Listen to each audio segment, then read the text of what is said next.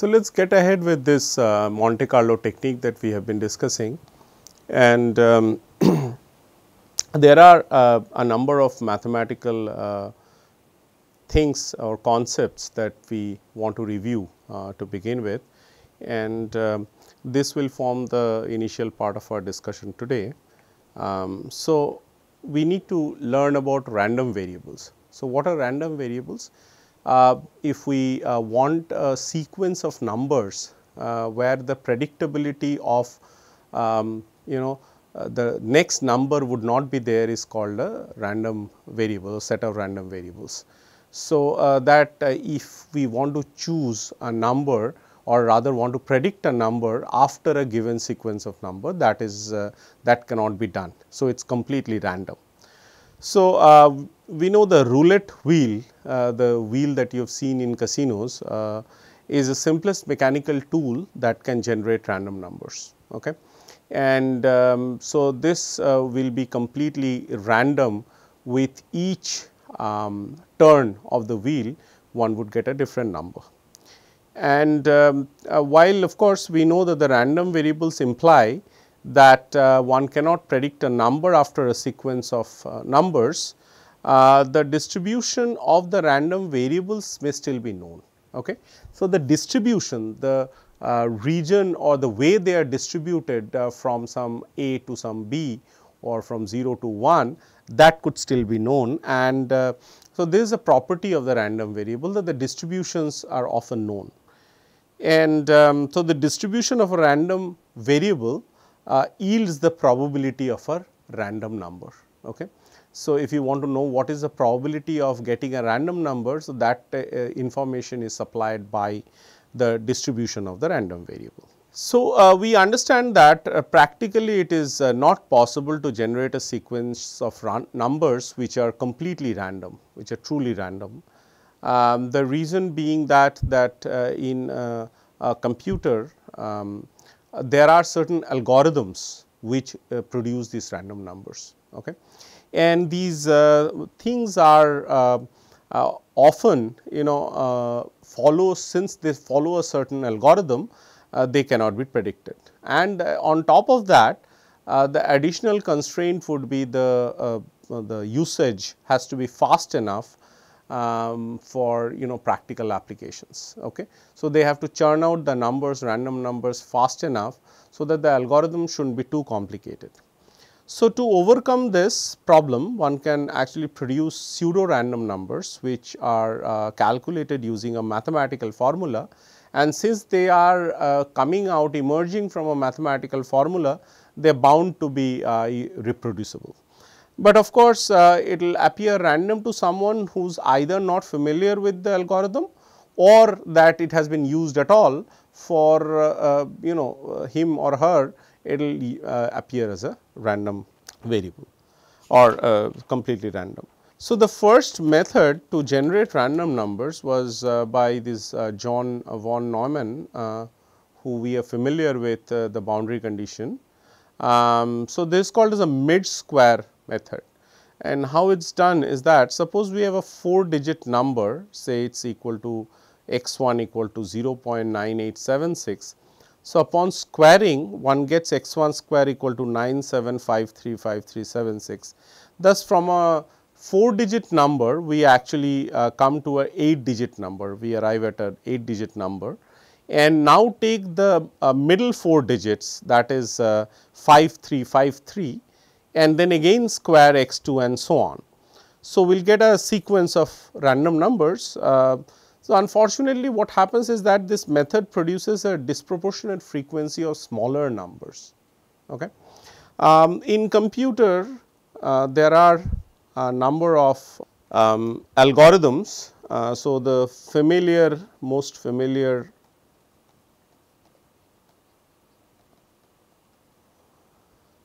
random number generator in computers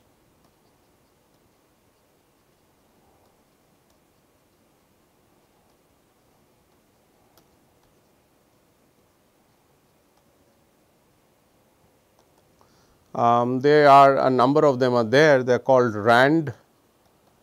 So, these are library which usually it comes with a bracket. So, these are libraries which churn out random numbers. You can give the start point and the end point, you can give the variance and things like that. We will learn what the variance etcetera are. Then there is something called as the Gauss rand.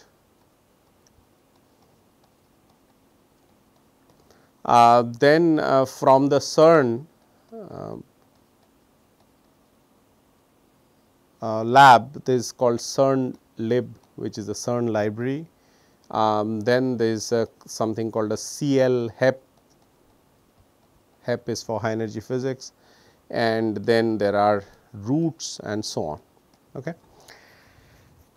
So, most of them give you random numbers with a varied degree of speed and of course, random properties. Okay. So, these are a preliminary discussion of how one can get random numbers. Let us now talk about the probability distribution.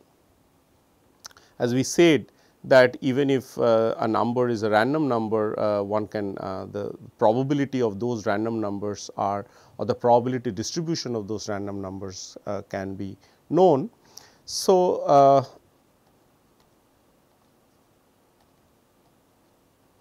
let us talk about the probability distribution. Okay. The probability distribution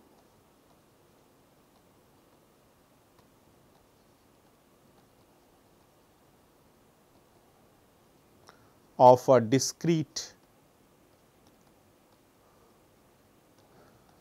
set of random variables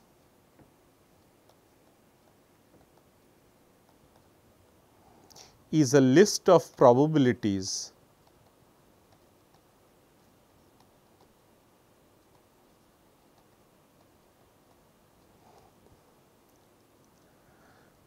associated with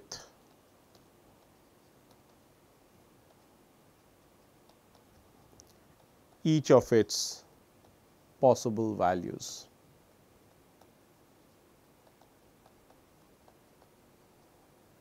Okay. So, this is for a discrete set of random variables, whereas for a continuous set of random variables or a continuous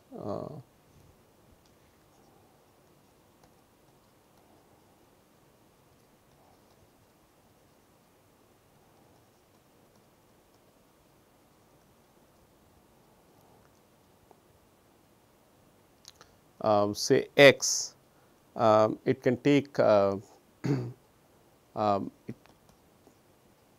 it can take any value in a certain interval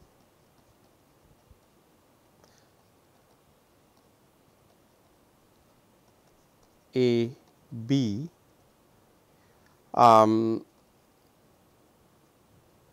the discrete distribution, which is this above one,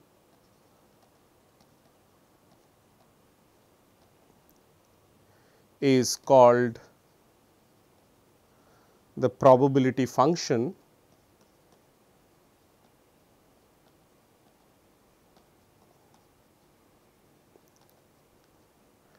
and whereas the continuous distribution, which is often going to be used by us,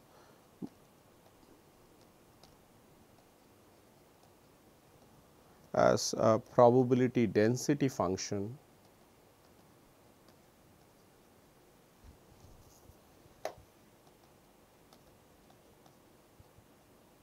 or in short we can call it a PDF. Okay. The probability of x I, let us write it in a different page. The probability of x I falling in an arbitrary interval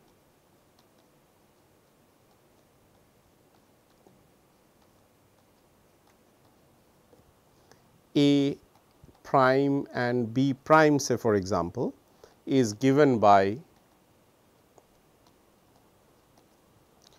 P, which is A prime less than x less than B prime, it is equal to A prime B prime P of x dx, where P of x is called the this is the probability density function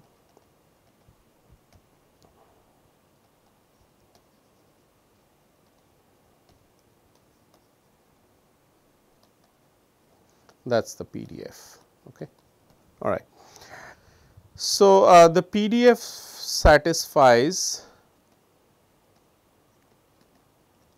two conditions. One is that it is positive definite for any x in the range a b, and second is that it is a normalized distribution. Okay. So, these are going to be a little mathematical, but what it says is that we are interested in a random number sequence of random numbers, set of random numbers, and these random numbers they have a distribution, and for a continuous case which we mostly be interested in, this distribution is called as the probability density function, or it is called the PDF, and this PDF has a property that it is equal to a positive definite in an interval for x to be, x is a random number, to be in an interval a and b, and it is also normalized, which is the integral of p x dx between a and b should become equal to 1. Now, there are various things that are interesting in this distribution and which are will be used in your Monte Carlo technique or the simulation. So, the first one is called as a mean value, and more often than not it is called as the expectation value or expected value.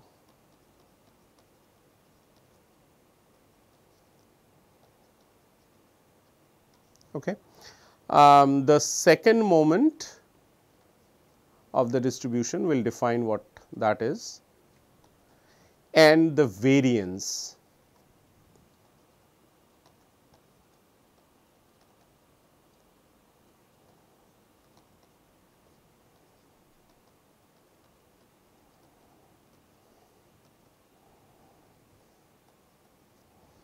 So, these are important quantities of this PDF. So, once again just to remind you, the PDF is the distribution of the random variable x, so it is called Px. So, because the first one, so let us this one let us call this as the first one, this or this is the second one, and this is the third one. So, these are going to be defined by us now. So, the first one is written as this expected value of x is called as the mean, and that is equal to a to b x p x dx. Those who know weighting or calculation of say center of mass, you are familiar with anyway in your classical mechanics or some elementary physics course. This is the way one actually calculates according to the weight, and x is the distance from some chosen origin of a given mass, and then of course, this has to be divided by some quantity which is the total mass of the system. But this is the first moment, or here it is called as a mean value or the expected value of the distribution. Similarly, the second one is called as second moment, which is equal to the so, this is equal to a to b, and you have a x square p of x dx.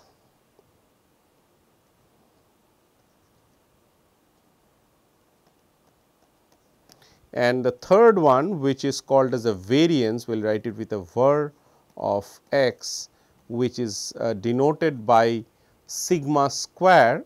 This is equal to this, and then you have a x minus mu whole square, mu being the mean, and this is defined as x minus mu whole square p of x dx, and so on, and this can be simplified as e of x square minus mu square, because this term which is if you expand this, you will get a term which is x square, then there is a term which is 2 x mu, and then there is a term which is mu square. Okay. So, these terms when you take you know when you multiply it by the p x. So, the first term is x square p x, and then the term which is here will give you another x square here, because this x p x and then the multiplied by the mu, and so that is equal to your mu square, and then there is a mu here which will cancel, and then we will get a minus mu square here. Okay.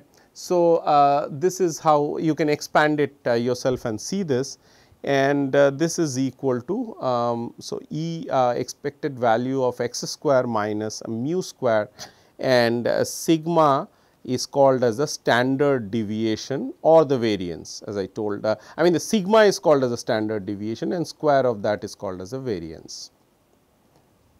Moving ahead with the discussion. So, consider two continuous random variables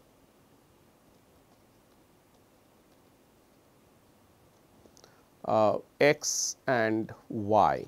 Okay. Assume that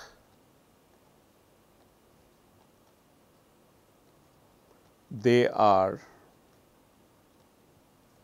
statistically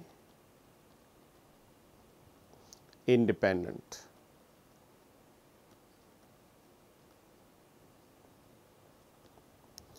So, what we mean by that is, so that is the distribution of x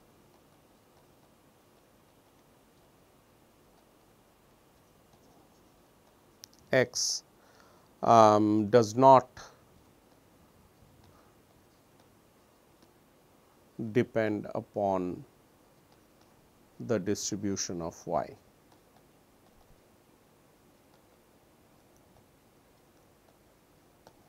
Okay. And of course, vice versa. Okay. Same with the distribution of y also does not depend upon the distribution of x. So, thus the joint probability density function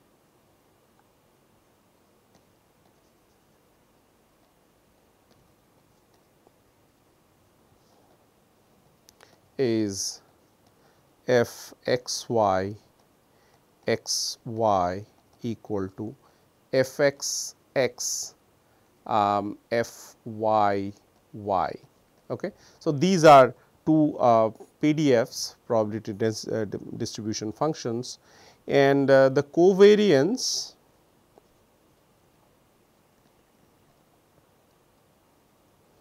of these two random variables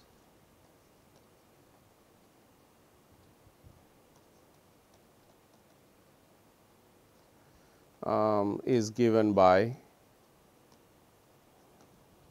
so we will write it with a cov x y, it is equal to E x minus E of x.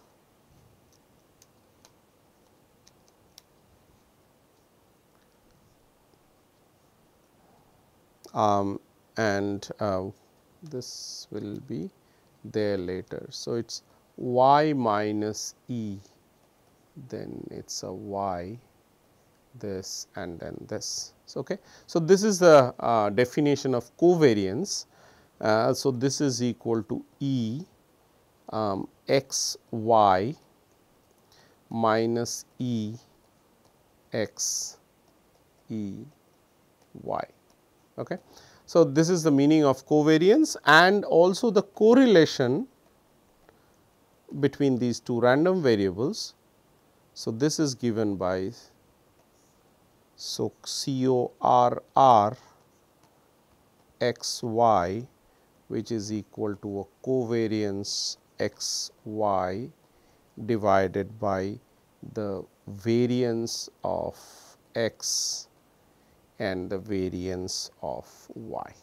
Okay. So, these are the definitions of the two random variables, and the joint probability density function is given by this. And of course, as we said, if x and y are uncorrelated,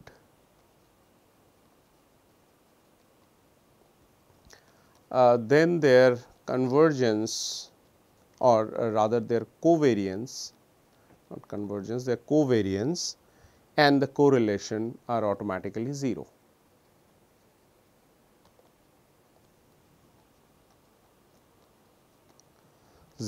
Which gives E x y, it is equal to E x. As I said, E is the expected value and E y. So, what it means is that a mean of the product, mean or the expected value of the product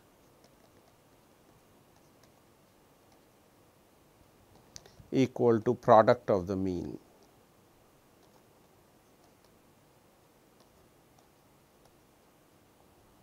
Okay. So, statistically independent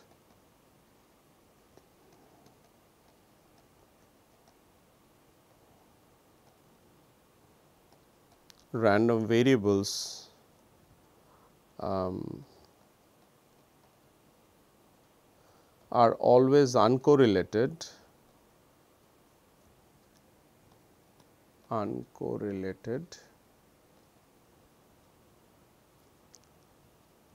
but uncorrelated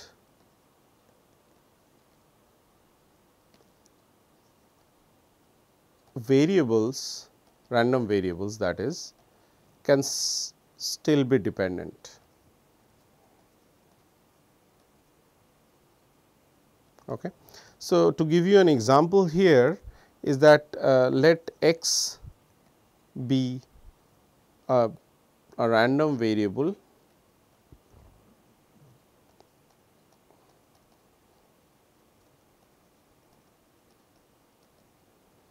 distributed over -1 and 1, and let y be another random variable such that y is equal to x square. So, the random variables are uncorrelated,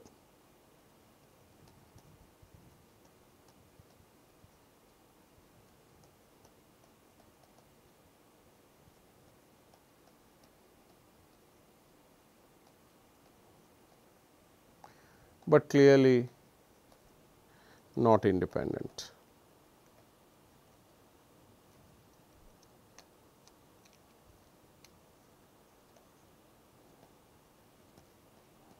They are of course dependent by this relation y equal to x square.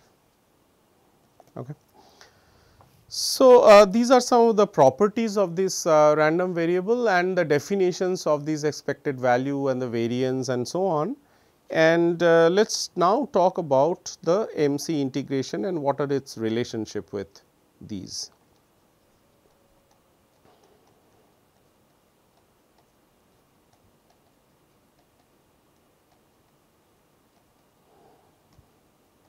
So, let f x be an arbitrary continuous function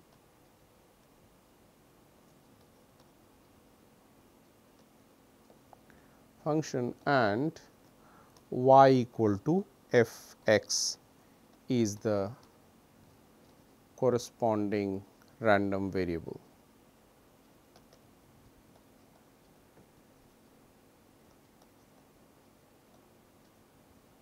We have seen that the expected value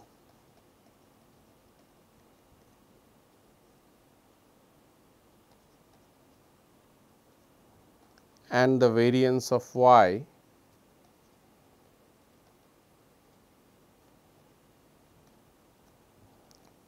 are given as E y equal to E f of x equal to a to b f of x p x dx. Of course, we have defined that p x is the probability density function, and the variance of y is a variance of f of x, which is equal to a to b f x minus e f x square p x dx. Okay. So, this is we already know about it, just cast it in a slightly different form. So, our goal is to calculate the expectation value of f x without explicitly computing the integral.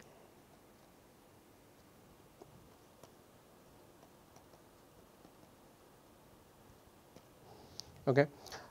This is important to note that we also have done integration, in which we have a function, we need to integrate this function f x dx between a to b and or some p to q and things like that. Okay. So, this is that function that we had say this is the function f of x and this is x, and we need to actually find out the area under this curve. And in order to find the area under the curve, we have divided the entire region that we have to integrate over into various grids of equal size, and we have calculated the area of all those grids and have summed them over according to certain formula. Okay. And we have seen that the Newton's or rather the Simpson's 1/3 rule and the Simpson's 3/8 rule, etc., or there are Romberg formula and other formula which have with a varied degree of accuracy have computed the integral. Here, instead of doing that, we are taking random points, and these random the distribution corresponding to these random points or the random variables are being used in order to compute the value of the integral. And then we are, of course, we are saying that we will calculate the expectation value without explicitly performing the integral, and this can be achieved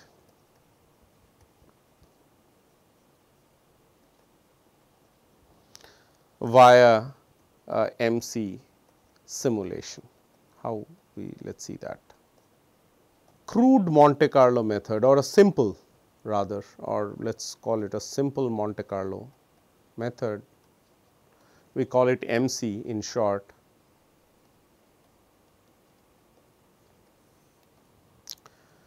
So, a simple estimate of the integral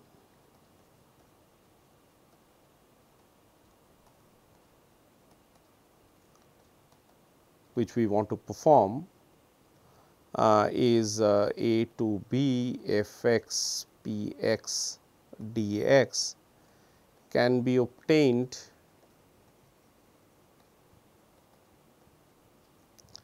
by generating n samples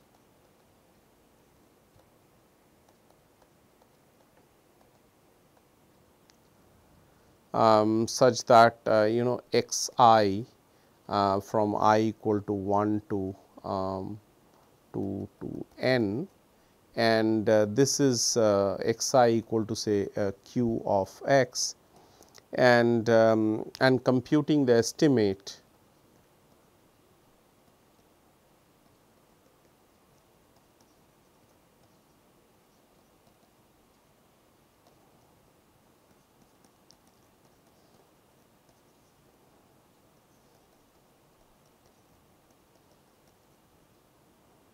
Okay. So, what we are saying is that take some random variables or random points between A and B, and calculate the values at those random points, and then sum all of them up and divide it by the number of points that you have taken, and then this will give you the value of the integral. So, we are not calculating the expected value of f of x, but using this summation we are going to get the value of the integral.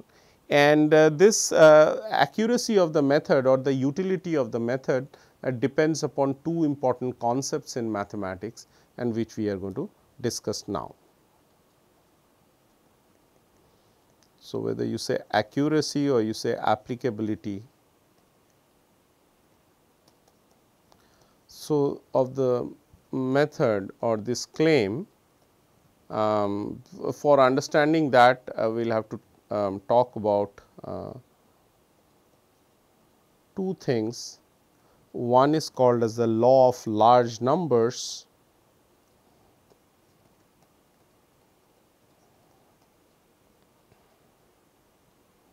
and the second thing is called as a central limit theorem.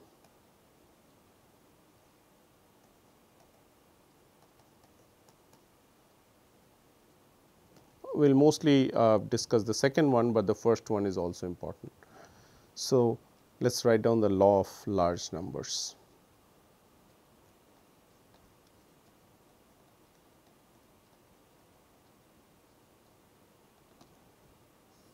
So, what it says is that, so there is the 1. So, the average or the mean of a sequence of random variables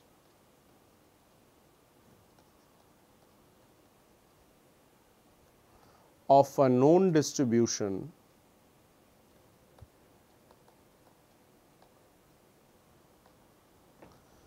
converges to the expected value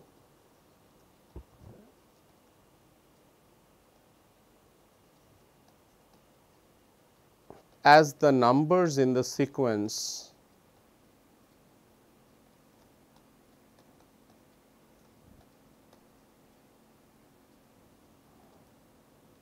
goes to infinity.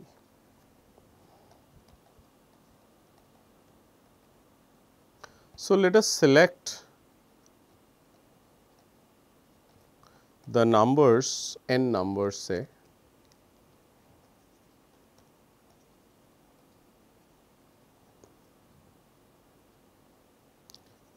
x I equal to 1 to n with probability density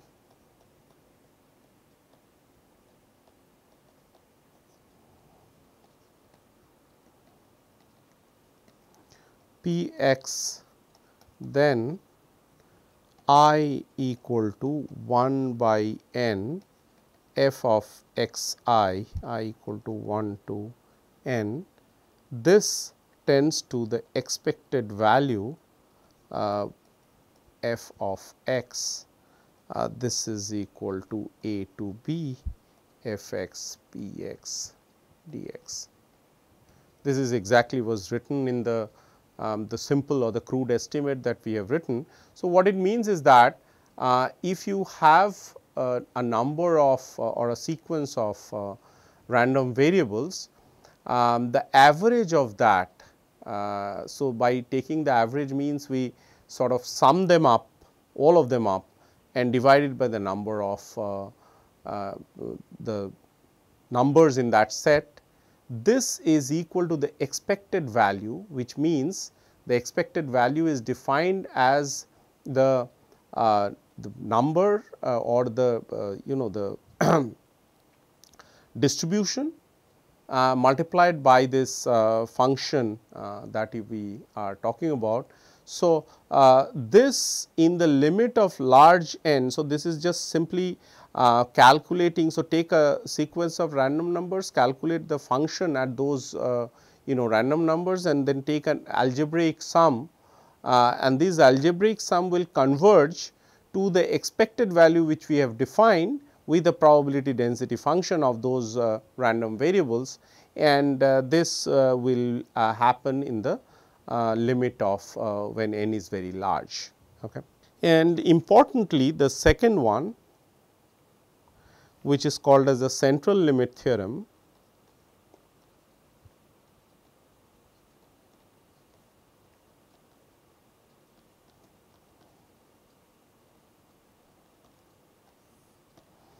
okay.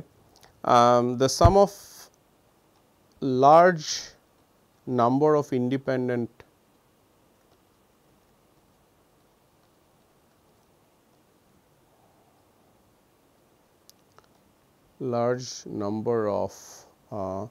independent random variables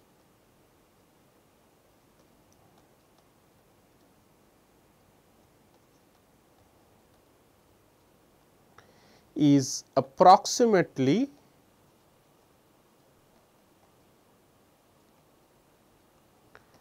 normally distributed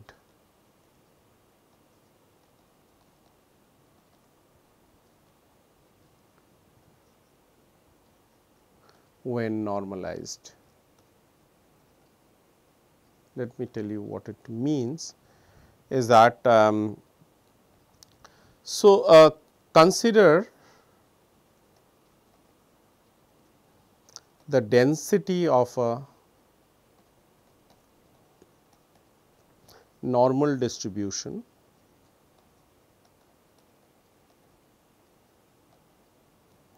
n mu sigma square. This is how it is defined. So, the mu is the mean and this is the variance.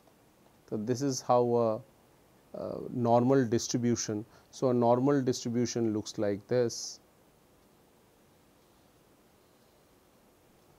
Okay. So, this is your normal distribution with this being the mu, and the full width at half maximum will give you measure of the variance. So, this one with mean mu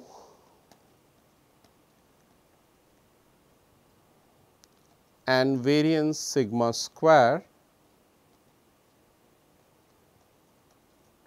that is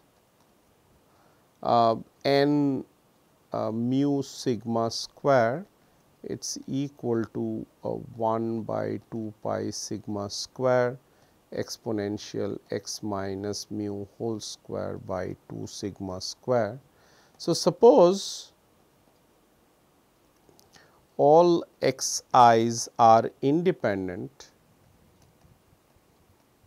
all these random variables are independent and identically distributed .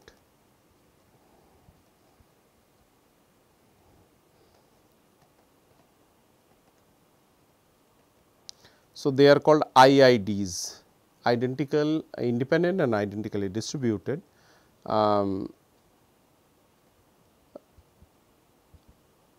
Distributed. Okay, so this otherwise the sentence does not make any sense. Distributed random variables with 0 mean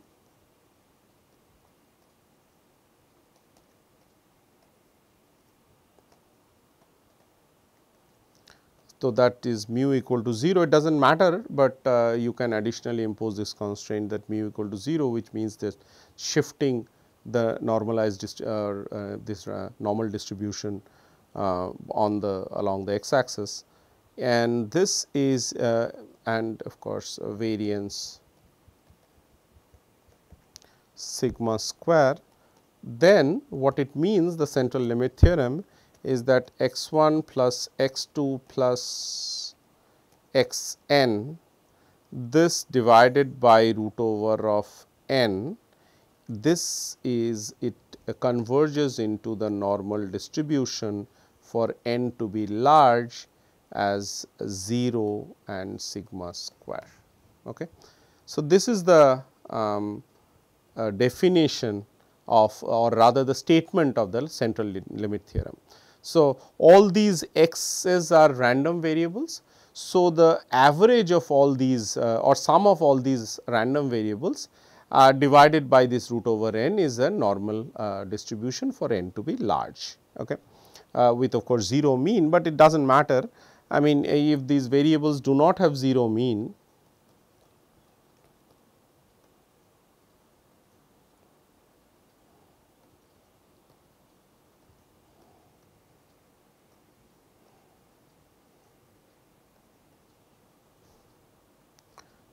we can always shift by subtracting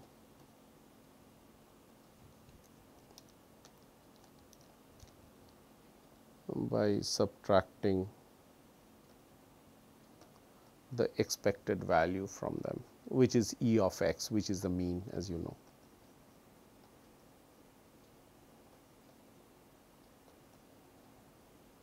So, it just says that it is not important to have a 0 mean, but just that we for the ease of definition we can assume that. So, the important mathematical properties that this MC technique has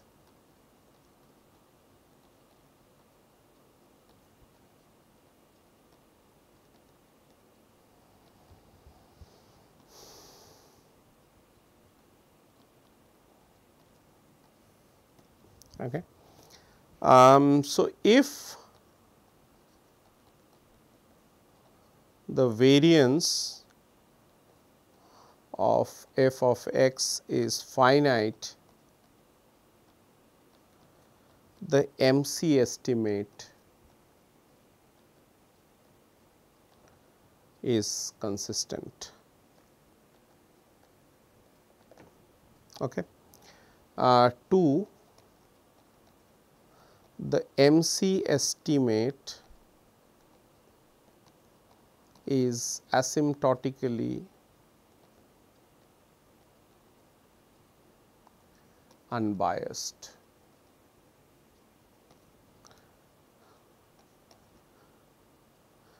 The MC estimate is asymptotically normally distributed.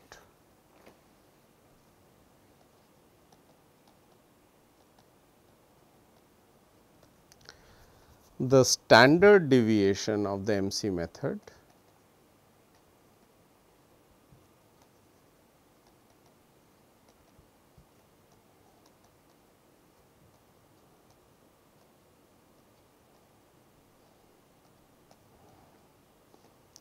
is given by, so this is a variance of f of x divided by root over of n. It is free from the, let us say, the curse of dimensionality.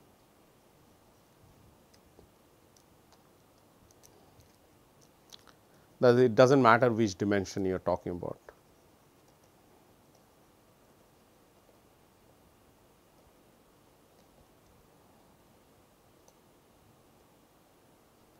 Six, the accuracy can be increased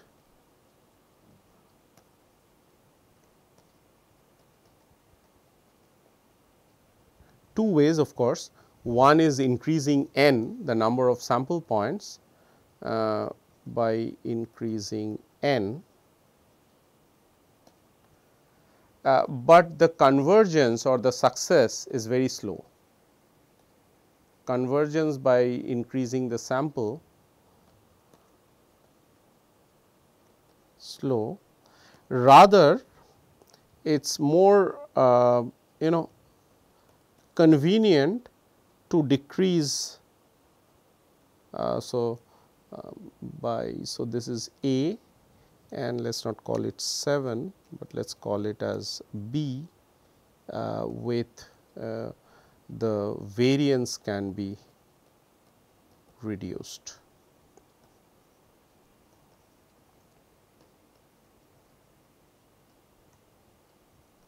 Okay. So, these methods are called as the variance reducing techniques, and this is what we are going to see in the next discussion.